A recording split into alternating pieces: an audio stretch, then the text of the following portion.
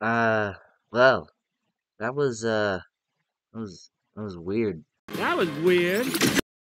Guys, how is everybody doing? Continuing on with the Silent Night, Deadly Night series. For some reason, I was at Friday the 13th. Here are my thoughts on Silent Night, Deadly Night 5, The Toy Maker. Mm. Up with my positives is that I do really like the kills in this movie to where they're very creative. It does like kind of match the title, The Toy Maker, to where almost all the kills in this movie have to evolve with like kind of like messed up toys to where like the beginning of the movie especially where there's like this round Santa ball and then it, like grows arms and legs and then like strangles a dad and has him fall on like a fire poker. That was a really creative kill. I think what might have been my favorite kill in this movie might have been this guy he owns an apartment and stuff like that. I forget what that's called. I think it's not a retailer, I don't think, but to where he has like this toy bug and then it like goes in his mouth and like kind of strangles him to death in a way. But it doesn't end there to where his eyes get sucked back and then there's a huge car explosion after that. That was a badass kill there. Rest of the kills are not bad, but kind of generic, like where we find out that one of the villains of this movie kind of just died off screen, which is kind of a disappointment. Some other kills were pretty good, like the car kill in this movie. All in all, the kills were creative and it matched the title of the film. Speaking of matching the title of the movie, is the killer toys themselves. I think they're very creative and it kind of fits the Christmas season of the film. I kind of had an issue with Silent Night Deadly Night 4 Initiation to where it didn't feel like a Christmas movie, more just felt like a weird Rosemary's Baby type spin-off sequel rip-off type film. But this film actually kind of feels like a Christmas movie where you have killer toys and stuff like that. And I like the killer toys in this movie, makes it feel like a Christmas movie and it makes it feel creative to where to where when you're watching the movie and you're like you kind of seem like they had fun making this movie and with their killer toys. Some of them are pretty goofy, mainly the roller skate one. That one was kind of weird. But all in all, I think the design of the killer toys and the toys themselves were creative and they had a cool imagination there. On to my mixed aspects, and this is one of the running things of this franchise. That's the characters. They're nothing to write home about. They're fine. I don't hate them at all. They're just there's some of them that are interesting, mainly the dad of the film, to where you find out that his girlfriend or wife maybe left him because she felt he wasn't fit to be a dad at the time, but then he grew mature and he starts like and he kind of like stalks them, which is weird. Then you find out he's the actual dad of this child that we've been seeing throughout the entire movie. His character is somewhat interesting. I think I kind of just more felt bad for the guy that he didn't get to actually meet his child, and the movie kind of builds him up as like one of the guys behind like the toy making and the killer toys and all that, along with Joe Petto and Pinso, Pino. I think it was Pino. Yeah, Pino. Pinso, Jesus, Pino, stuff like that. You think he kind of works for them, but he doesn't, and he's the dad of the kid that we've been following. Speaking of the kid, I didn't really care for him. He doesn't have much to do. The acting by the kid, he doesn't even have much lines. He just sits there, looks depressed, which makes sense because his real dad, his dad had just got strangled to death by a toy, and he witnessed it. I would kind of be in the same situation to where I wouldn't want to talk to anybody, and I felt bad for him. But I wish they did more with him to decide to make him look stand off to the side, make him look sad and depressed. I wish they did more with him with that.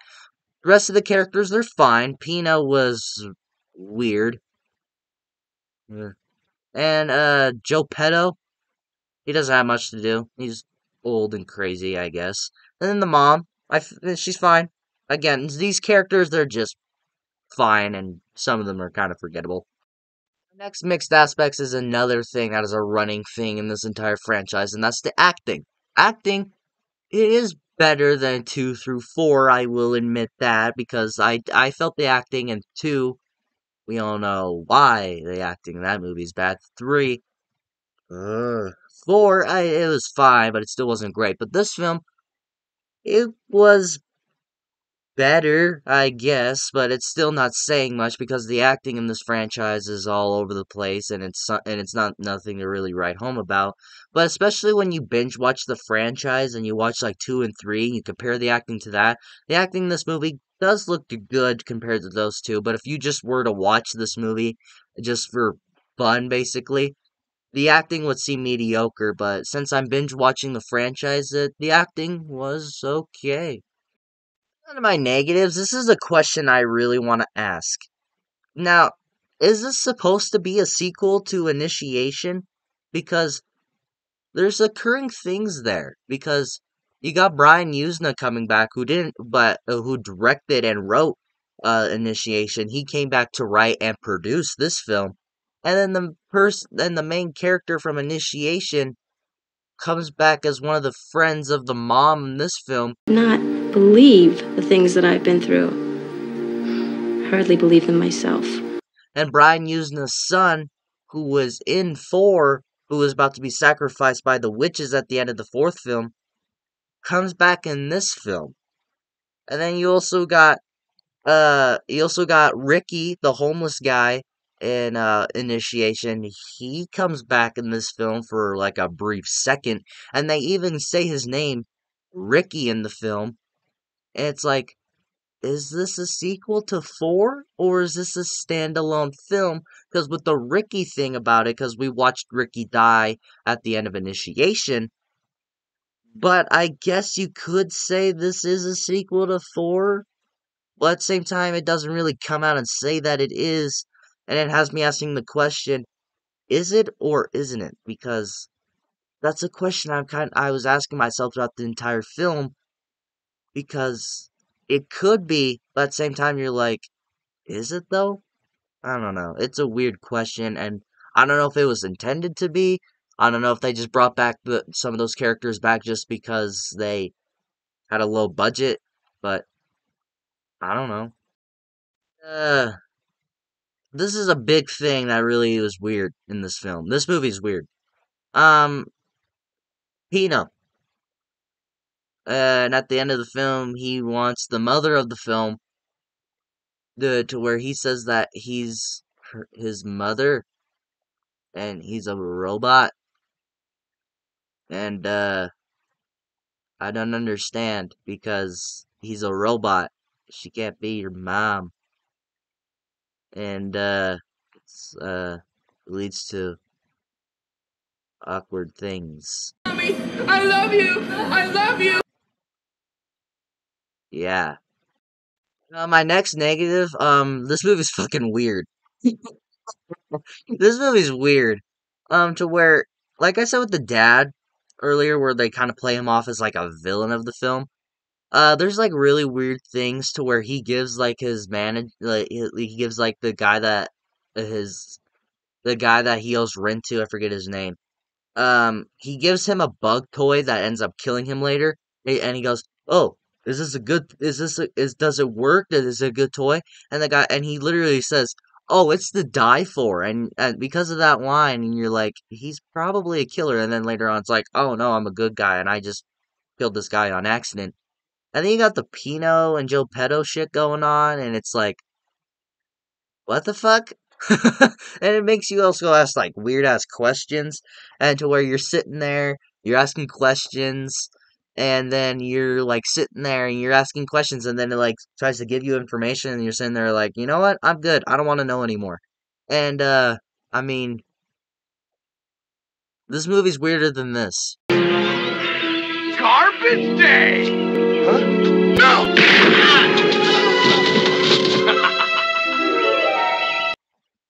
Yeah, it's weirder than that. I know, right?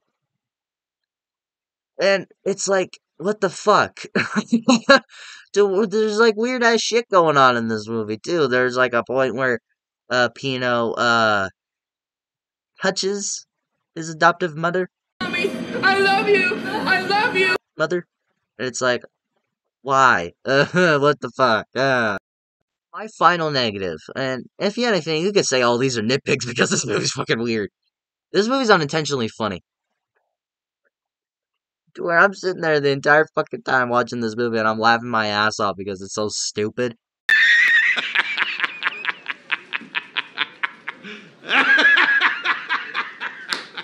It's mainly because of the acting, really. Um,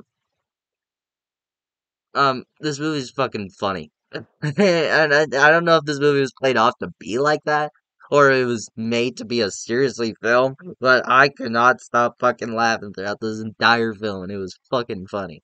To where I'm sitting there and I'm laughing and I'm laughing, and I'm like, oh yeah, wait, this movie's supposed to be serious? Oh, well, what the fuck? I don't know. This movie was weird as shit, and it was also fucking hilarious. All in all, guys, this movie is okay. The movie's unintentionally funny, and it's also just really, really weird, but I kind of dig it. I preferred Over Initiation a lot more because it felt more like a Silent Night, Deadly Night film, kind of. But I would rather rewatch this film over Initiation because it doesn't involve bugs. But all in all, the movie's fine. Maybe if you want to see something refreshing and new for this series and see something that's batshit crazy and weird, maybe give this movie a shot, but this is a film I would recommend to very few people. But all in all, I would say go ahead and stream the film. What do you guys think about Silent Night, Deadly Night 5, The Toy Maker? Have you seen it? What do you think about it? Do you like this film? Do you not like this film? Let me know in the comments below and we will talk about it. If you like this video, like it. If you love it, subscribe with the bell notification so you will get notified from my latest videos. And of course, until my next video, I'll see you all next time.